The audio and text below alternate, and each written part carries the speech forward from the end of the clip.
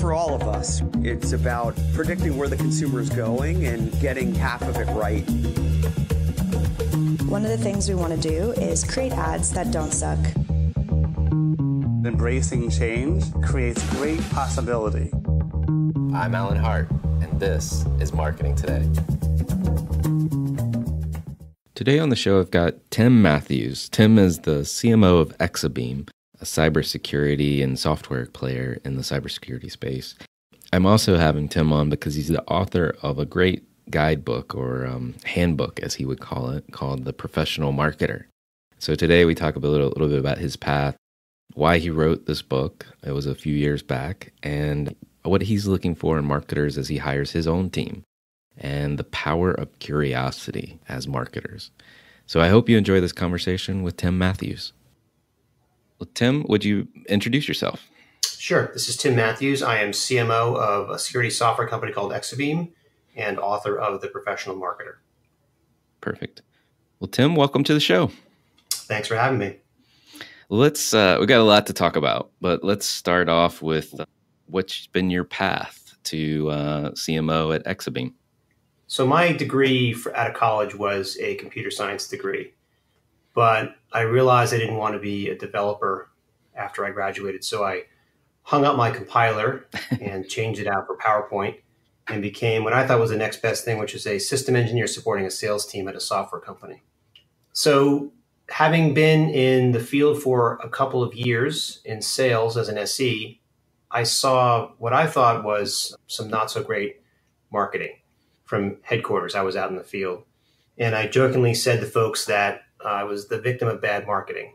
And so I thought I could do it better myself. So long story short, a CMO at a company gave me a shot to join his team. And I thought, what better way than to join a marketing team and do the marketing across 50 salespeople, not do my own marketing in the field myself. So that's how I got into marketing. Got it. Well, so programmer or engineer to sales to marketing because of the gap that you saw. Yes, I had the ability to break down technical issues and simplify them, which I thought was a really good skill to have as part of a sales team. And then, of course, I realized I could then just scale that into marketing. And I do believe that good marketers really understand their products and their buyers. So having that technical background in what I do, which is software marketing, I thought has been really helpful.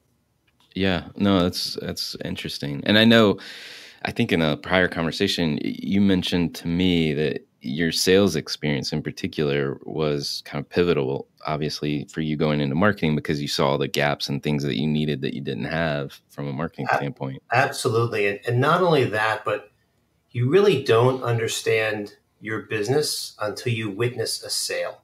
And whatever you do, whether it's retail marketing or as I do B2B marketing, if you're not there where the rubber meets the road, a deal is done or a deal is not done, equally instructive, you don't really understand what your sales team or your distribution channel or your retailer partners or whoever it happens to be faces, and you don't really have that, not just understanding, but credibility with your sellers. So I think it's a great experience to understand how your business works, which I think makes for a better marketer. That's a great point. And would you agree with the statement that having some sort of sales experience as a marketer is a missing link if you don't have it? I think so. Said another way, I'm always surprised how many marketers have never actually met their customer or buyer. Just think about that for a second. You're supposed to be the person in charge of your go-to-market strategy, and you've never actually met the person who's doing the buying. And it's not enough just to read a survey. You really need to understand what those people are up to, what they think. So I think sales experience is a great way. If you don't have that opportunity, figure out a way you can get out into the field. Go to your retailer, go to a customer, at least go to a trade show and figure out what makes your buyers tick. It'll make you such a better marketer. Well, if we flash forward now a number of years, you went from needing better marketing to being a marketer so that you could provide that, fill that gap. And now in the last number of years, you've written the book on marketing, The Professional Marketer. That is true. What drove you to write the book? I was looking for a handbook that could teach marketers the critical skills they needed to do the job. This came to light for me after running a few marketing teams and just seeing the gaps. People would tend to specialize in their particular area of marketing. So whether it's public relations or demand generation or product marketing. And I saw that a lot of people who were very good at those single disciplines didn't have a broader view and didn't have the really crucial skills to get those jobs done. So I went looking for a book, and what I found were really two kinds of books: academic textbooks, which I thought were fairly useless for hands-on pragmatic marketing tasks, or single text or single topic texts, I should say, that are great. I mean, Ogilvy and Advertising, Crossing the Chasm, there's all kinds of great books, but there really wasn't that handbook. So having looked for it and having been unable to find it, I decided to write it, which is both the smartest thing and the dumbest thing I ever did. But I am happy I did it. Well, yeah. Well, and it is truly a handbook. Like it's one of those for listeners that you would reach for from time to time, because you don't do everything in marketing every day. That's right.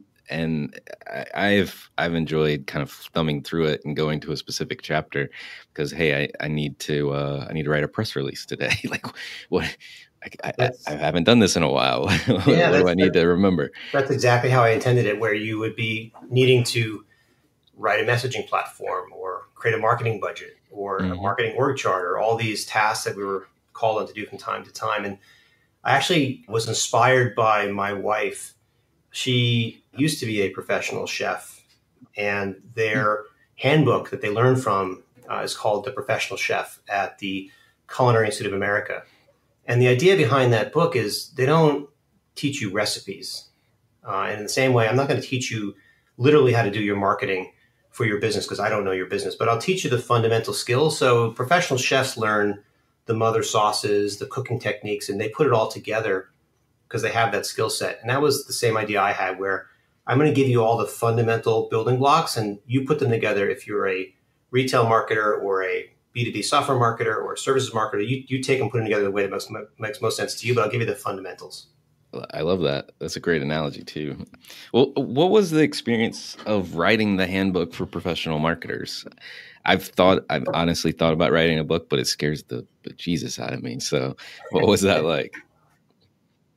First of all, I would encourage anybody who is thinking about writing a book to write a book. Start with the first page and then move to the first chapter. And before you know it, you have 3 chapters and just keep on going. And it really is something that just takes dedication. I'll tell you that it's a very humbling experience. When I wrote the book or began writing it, I think I'd had something like 15 years of marketing experience. So I thought I knew what I was talking about. But when you have to teach something, and in particular, write something down in a way that's going to make sense to a total stranger, it's very humbling because you see all the gaps. So for example, I'm really not an advertising guy. So the chapter on advertising was a bit challenging for me because I didn't literally have all the experience. I've never done a TV commercial, for example. How do you do that? Right. So it was very humbling to begin with, which is great because I actually learned a lot of things from reading the book. And I also was able to learn myself and fill in some of my own gaps. The other thing that happened was the editing, which was unexpected. So it took me about a year and a half to write the first draft. It wasn't full time. It was nights and weekends. It took me about a year to edit the book. And probably any author you talk to will tell you that, you don't write the book once. You write it 3, 4, maybe even 5 times. So there's a lot of work that goes in after the initial writing, which I don't want to discourage people because I will say that the first draft wasn't great. And I'm really pleased with, I think, what ended up being the 5th draft of the book. I love it. I've met a couple authors recently. One been on the podcast, a New York Times bestselling guy, Cal Fussman. I spent some time this week with him actually, and he has this saying that writing is editing, which sounds to be true. I totally agree, and I'll say that behind every great writer is a great editor, and people shouldn't be afraid of editing because it will make you look a lot smarter and better. Right. Well, and kudos for you doing it nights and weekends and making it come to fruition. That by itself shows kind of the dedication that you have as a person. So Right. I'm also the kind of guy that just can't not do something I say I'm going to do. So I kind of got myself into it. It's my own fault. You signed yourself up for it. I Now did. you got to complete it. Yeah. I did. Yeah. So Well, getting back to your day job as a CMO, it's a tight labor market today, and it seems to be getting tighter as the market improves. How are you focused on hiring good marketing people? You wrote this book for people so they can be more generalists, or at least have a reference to do that. But how are you thinking about the people themselves? it is a super tight market, and I can't believe, seems like salaries go up year over year. I'm always surprised at what people are asking for different jobs.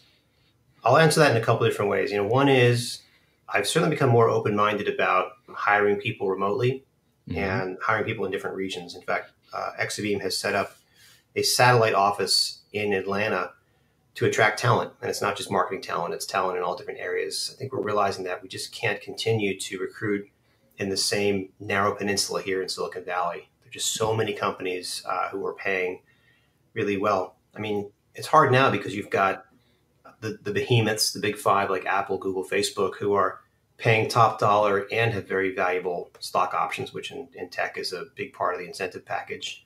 Right. And then you have startups that are very well funded who have raised, in some cases, hundreds of millions of dollars. So people are paying a lot of money. So it's not like it used to be go to a startup and take a pay hit, or go to an established company and be paid a full salary. Now it's like you can have your cake and eat it too. The other thing I've done is really look for fundamental skills in people. I think that you can build a good marketer, especially I think having written the book, I know what I need to teach people, but I look for some fundamental just people skills. So when I interview now, it's not just about, for example, have you written a press release or tell me about, your demand gen programs, but I want to know about their personality traits, things like curiosity, exactitude, things like drive and commitment. These days in marketing, it's like constant improvement, constant optimization, for example. So I want somebody who doesn't want to just finish a project and be done with it. I want somebody who just wants to perfect it over time. So I look for example, somebody, are you an endurance athlete? They might be really good at marketing because they're dedicated and they've got the drive and commitment to see things through. Is somebody really detail oriented? That might be really good for demand gen, where you're looking at small increases in conversion rates over time. So I encourage marketers to be a bit more open-minded. And when we do our interviews here, I typically will give assignments to the interview team. And some of those assignments are about personality traits that we're looking for to see if they're the right fit. Got it. Well, and you mentioned curiosity. Tell me a little bit more about that trait. Like, what are you looking for? What do you feel like that curiosity demonstrates? And then maybe how do you assess that? It seems like it would be a hard one to assess. It can be. I'll give you two examples. So in marketing, a lot of us do buyer persona research. We're trying to understand, what drives our buyer. And a lot of that has to do with really getting to know your buyer and understanding his or her motivation.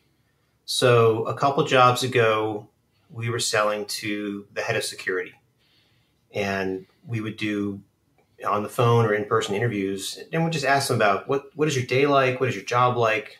What are your challenges? Things like that.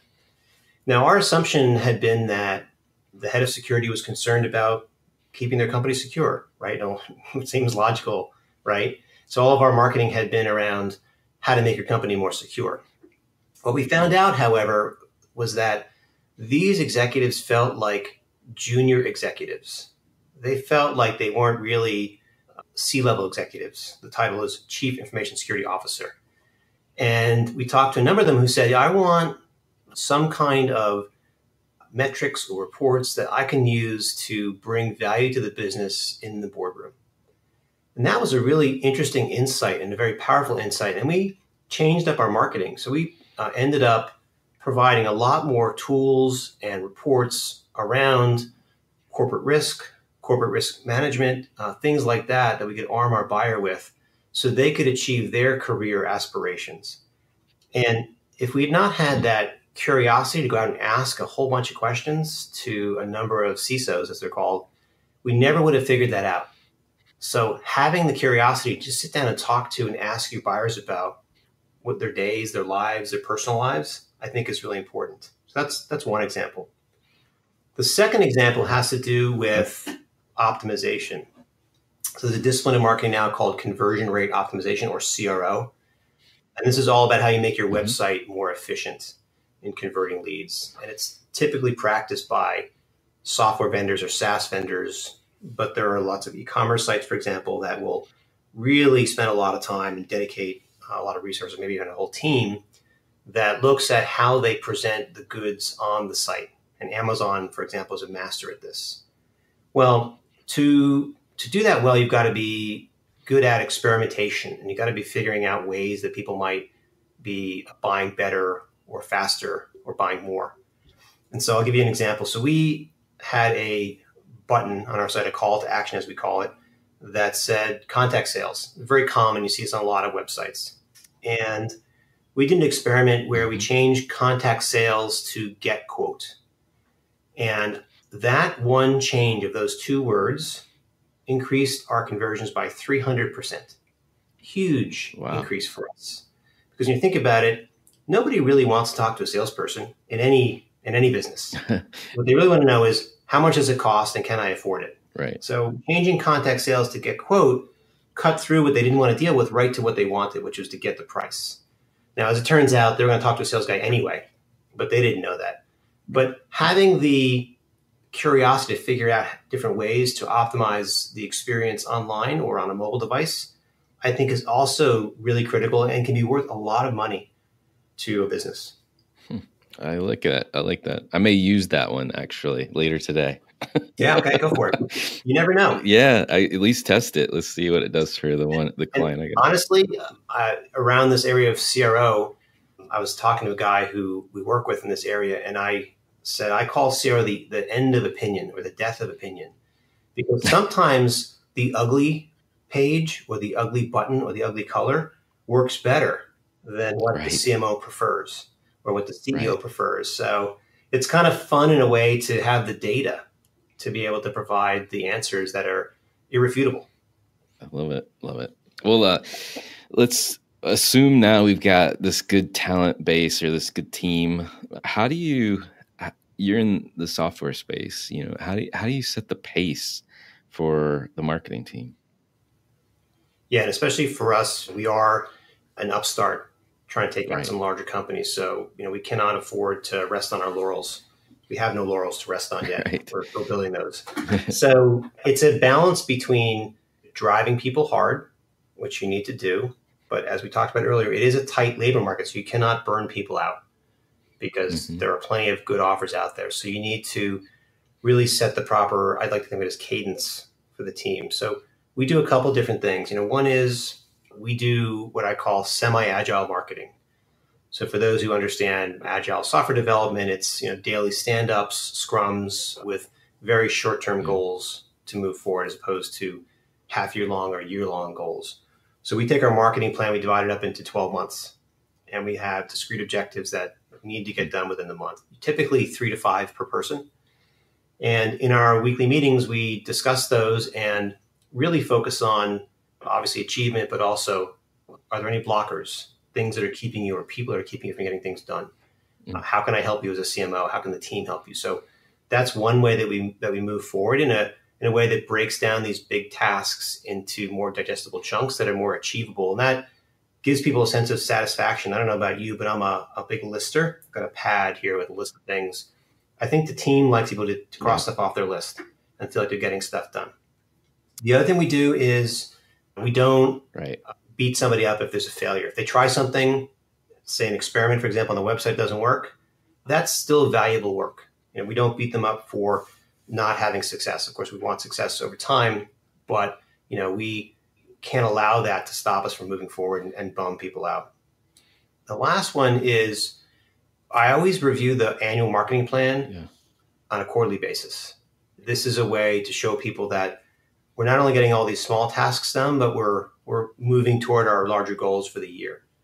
And there was a time when I didn't do that, and one of my employees told me that they just weren't sure we were making any headway. And I was almost incredulous. I thought, well, how can that be? I mean, we're making tremendous progress, but they just didn't see it because they were down in their particular area and they weren't seeing the bigger overall success. So it's really important, I've learned, to share the big picture of your team on a regular basis. Yeah. So they can see the progress and it's not just yet more work being assigned to them by the CMO. No, I love those three things in particular. I mean, the last one, that context many times is missing in a lot of organizations. Yeah, you forget that, these people are not sitting in the executive meetings or the board meetings. Right. They're not meeting with your leadership team. They don't necessarily understand, and how could they? And you just forget that. Right. Well, yeah, for sure. And the notion that I like your semi-agile marketing approach too, because I mean, there are a lot of companies out there that are successful with adopting agile, so quote unquote, out of the box for their organizations. But the 2-week sprints just seem, and sometimes just it's too short for marketers, I think, to make progress. Yep. And so making it a month makes sense, but you've got 3 to 5 things per person that they're working on during that period of time too. So you've got this nice mix. I agree. I mean, getting something done in a week is launching a product, for example, or a big PR campaign. It's just not doable in a week. No, I think it's the nature of the marketing function. You could disagree with me, but like we are integrating with so many other functions that there's just a natural period of connectivity conversations that have to happen to get movement. That's right. That if you were, getting your spec or your story to go build up some code, there's probably not the need to go back and forth as much. Yeah, it's a really interesting way to put it. Software developers are integrating with code that already exists. Right. We're integrating with people. Yeah. Right. People, just takes time naturally to communicate. Right. The code doesn't necessarily talk back. I mean, you yeah. So, I mean, some software engineers might disagree, and I get the whole, introducing bugs that you didn't realize were gonna occur. Right. But for the most part, it's not a human talking back to you. That's right. Yeah, that's right. So, well, this has been great. I love to get to know the person behind this conversation too. But before we do that, I just realized, tell listeners what Exabeam does. I don't think we've covered that. So. Exabeam is in the security management space. So to use an analogy, we follow a cybercrime from start to finish. And if you think about a criminal breaking into a business, for example, there's the breaking a window, there's the breaking a lock or stealing a badge, all the way through to rummaging through a filing cabinet and making a getaway. A lot of times criminals do the same thing in the online world, where they'll infect the machine with malware or from a phishing attack. They'll steal a password. They'll find the sensitive data on a server, customer names, credit card numbers, software design, whatever it happens to be, and move that off somewhere into their own computers right in the cloud. Mm-hmm. So tracking that across all those different points is very difficult.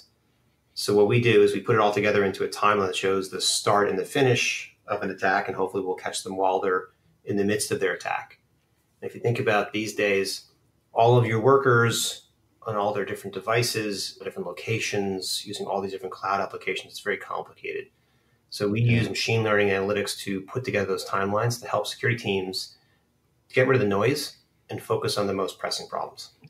That's important work. It's especially, I mean, there's so many, so much more data and so much more distribution of that data that I think just naturally are going to see more and more of these risks. That's right. And another market with a labor shortage is the cybersecurity market. Yeah. I should say people who do that as their profession. Right. It's hard to find people. Number one, there's actually significant labor shortage here in the US, and there's significant burnout. So we feel we can fill a gap with machine learning where people can have more fulfilling jobs, hopefully not work weekends, and help companies fill their labor pools. That's great. Well, let's get to know you a little bit. I love this question. Is there an experience in your past that defines or makes up who you are today? So I think there are two in particular that come to mind. One is I spent several summers doing menial labor during college breaks. So spent one summer scraping and painting chemical tanks at a pharmaceutical company. And that is just, I can still feel the heat. Usually these tanks are set in a big asphalt field, and they're, of course, made out of metal. And it's the middle of the summer, and you're scraping and painting them.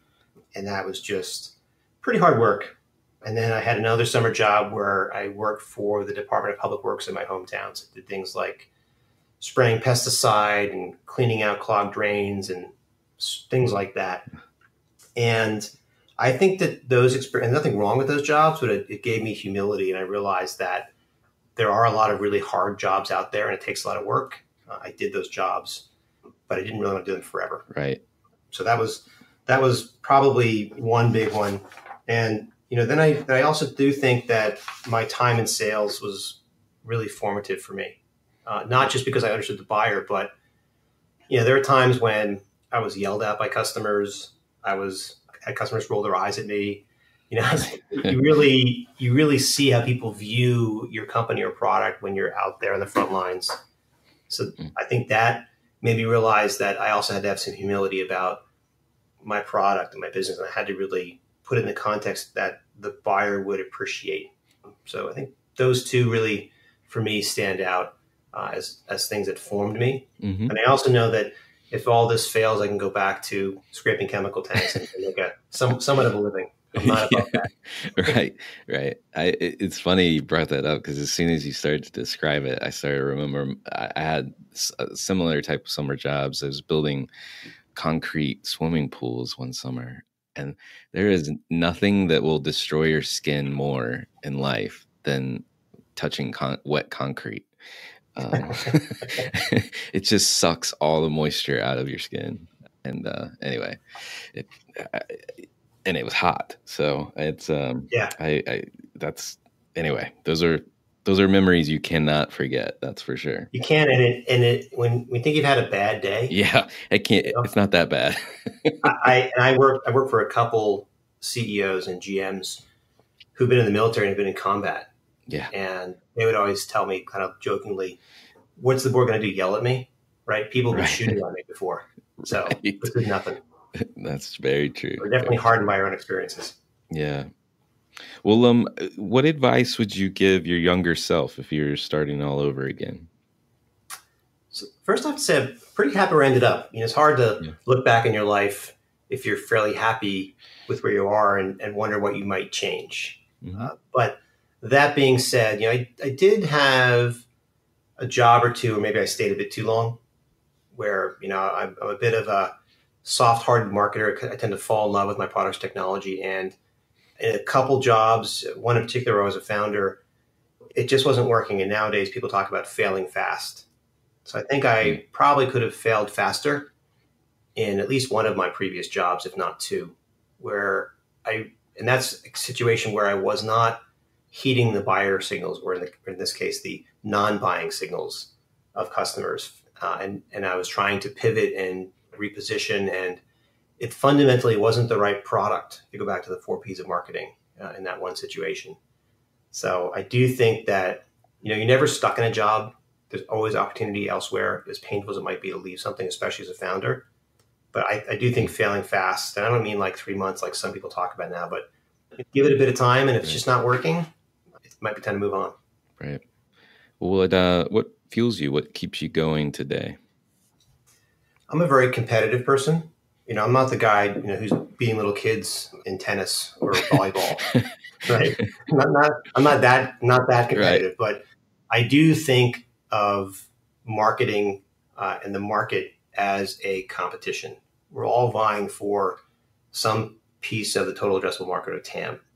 And I want as big a piece of that as possible. So I do quite often look at my competition, and I think of it that way. I think of the CMOs at my competition as my adversaries. And I look at our salespeople as our athletes, and how do we get more than our fair share of that TAM.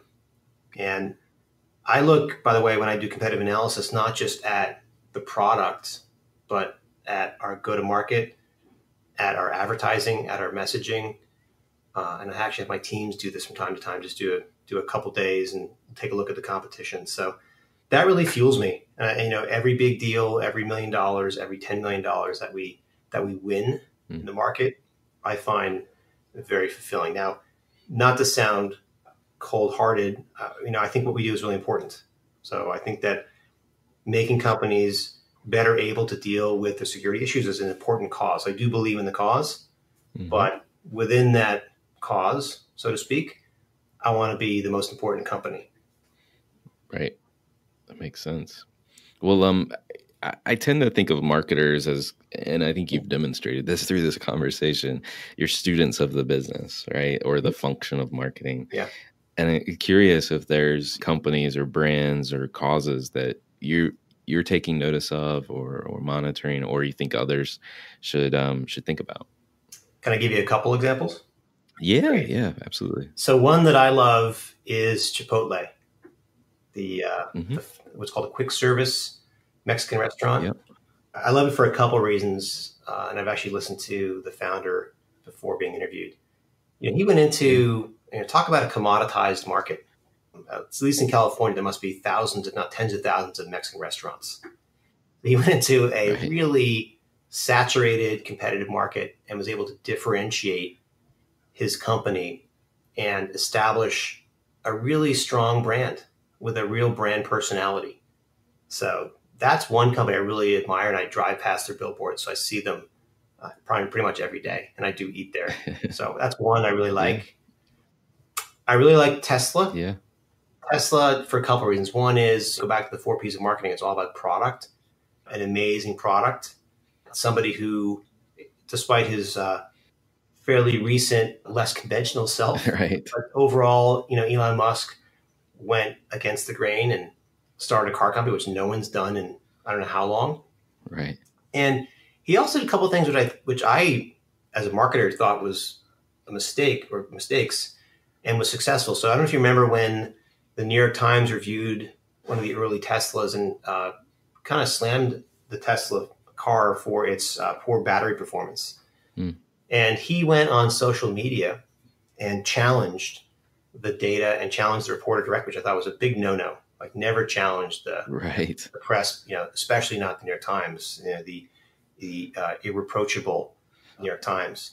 Right. But he did it, and he won over public opinion with data. So he was able to really get out there and use this new medium to further his company's cause. The last one, which I think is interesting, is, I don't know if you've heard of this group called the Ocean Cleanup.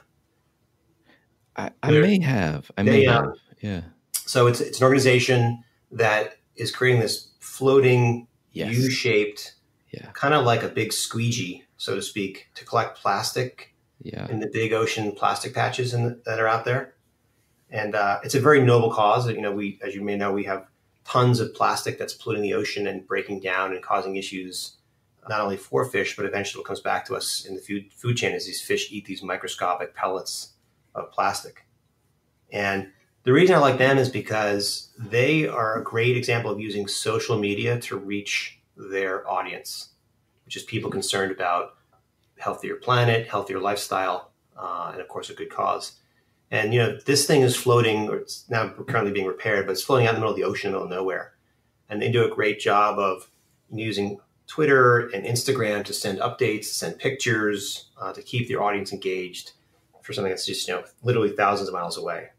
So those are just a couple examples. I love working in marketing because you get to see all these different examples and not only be a student, but be a critic of good and bad marketing. It's kind of fun. For sure. Those are 3 great examples. Well, last question for you. What do you believe the future of marketing looks like? First of all, I think it's exciting. There's so much going on. It's really stimulating. The pace of change in marketing is so fast right now. I often talk to my fellow CMOs, and we talk about the need to keep up because things change so quickly. But there's a couple areas I'm pretty excited about. One is just more and more data. And, I'm not talking about ill-gotten data like Facebook's being accused of using, but talking about just data about your customers, about their interactions with your website, how they view your brand. It used to be that you had to make arguments based on opinion in marketing or based on your personal beliefs. And now it's based on data. And you, like I talked about earlier with that CRO example, you have objective data about your customers. So that's one really exciting thing. We always want to know more about what drives our customers. And so that's, I think, only going to get better and better for us. Related to that, there are more and more ways now to hear directly from your customers.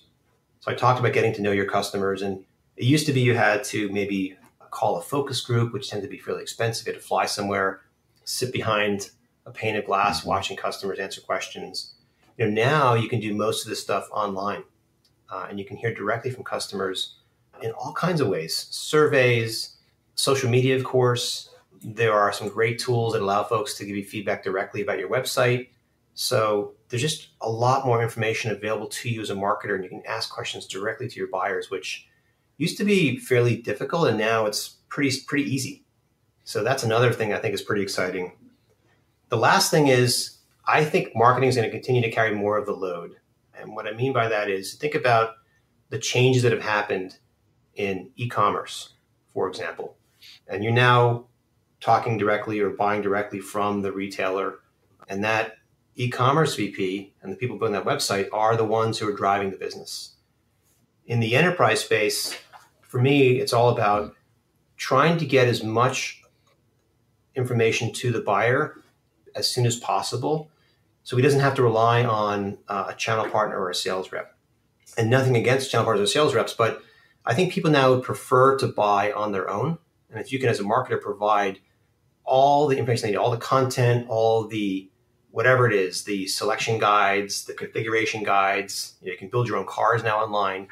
Whatever you can do to bring the buyer that much closer to a deal, I think is great for the business. Sales guys like it because if they do get paid on those deals, there's less for them to do.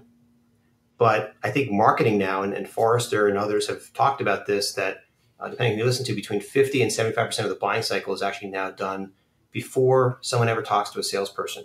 That's for enterprise sales. So on online, it's obviously typically 100%. But that's really exciting because now marketers are really driving the business, not just throwing a great party or making a nice billboard or creating a great press release. So I'm excited about all those things in marketing. It's phenomenal. And I agree. I think marketers are going to carry more of the load, and or marketing as a function will. Yep. And that stat, I was recently at the Adobe Summit, and which is now merged with Marketo, and there was a lot of conversation about that exact topic of how much buying activity happens before you even make contact with people. That's right. So I think it's a great time to be a marketer. Yeah, absolutely. Absolutely. Well, Tim, thanks so much for coming on the show. Thanks for having me. It's been fun. Hi, it's Alan again. Marketing Today was created and produced by me, with writing and editing by Kevin Greeley, social media support by Megan Woods, art and graphic design by Sarah Dell. If you're new to Marketing Today, please feel free to write us a review on iTunes or your favorite listening platform. Don't forget to subscribe and tell your friends and colleagues about the show. I love to hear from listeners, and you can contact me at marketingtodaypodcast.com. There you'll also find complete show notes with links to anything we talk about on any episode. You can also search our archives. I'm Alan Hart, and this is Marketing Today.